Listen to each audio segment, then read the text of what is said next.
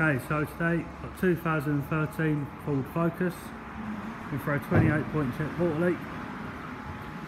We've done the front scuttle area. It's clear of debris, there's no debris in there, so it's all leaking out the bottom fine. Done the front door cards and the rear door cards, they're all fine. Done the rear lights, they're fine. All the door rubbers, the boot rubbers are all fine, no leaks there. We've come to the back, and as you can see in here, where your rear air vents are, both sides are leaking. Got all this water in here, your carpets in the boot are damp,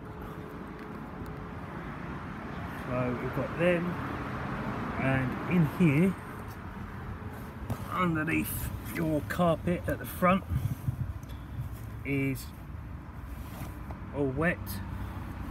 You can feel it underneath there.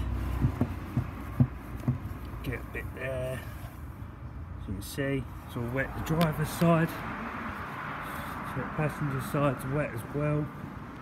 We can just get in here underneath this carpet. So yeah, that's all wet as well. As you can see, my hands are wet. So we're going to put a quote together today for you. We're going to put down the rear air vents on the quote. We're going to put the door membranes on there. They're a common fault on these to go.